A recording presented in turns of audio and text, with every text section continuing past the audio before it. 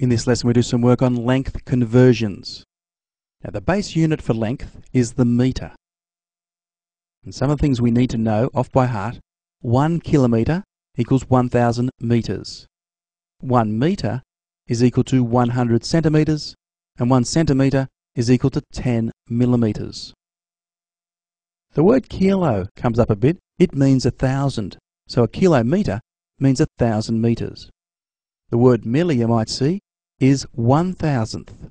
So the word millimetre means 1,000th of a metre. Let's look at some examples.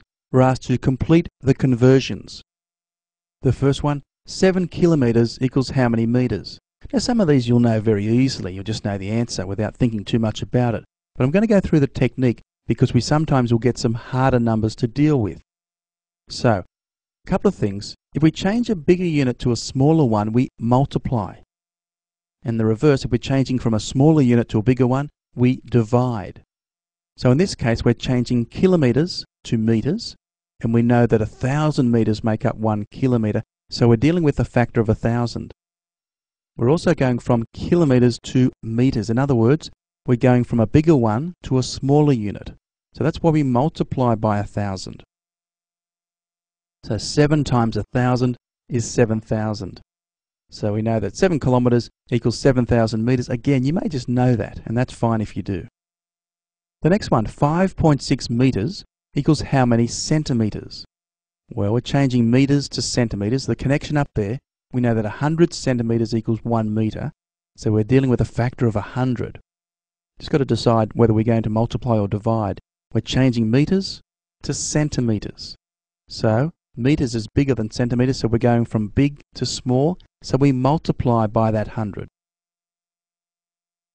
Now 5.6 times 100, if you remember your decimal point work, we move the point 2 times to the right, we would get 560 as our answer. The next one, 4.3 centimetres equals how many millimetres? Well, we're changing centimetres to millimetres. The connection between the two, there's 10 millimetres to make up a centimetre. So we're dealing with a factor of 10.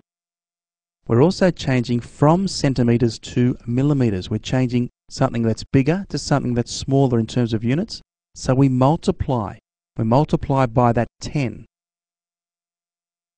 And 4.3 times 10, okay, we just move the decimal point one place, we would get 43.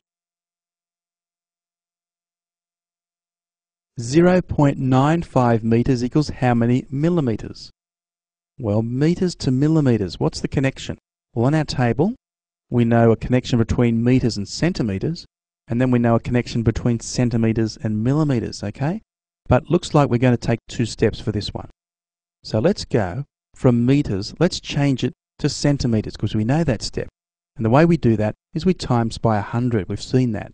So 0.95 times 100 equals 95. So at the moment we're up to 95 centimetres. We then need to change centimetres to millimetres. So the connection there, 10 millimetres make up a centimetre, and changing from centimetres to millimetres, we times by that 10. So 95 times 10 is 950.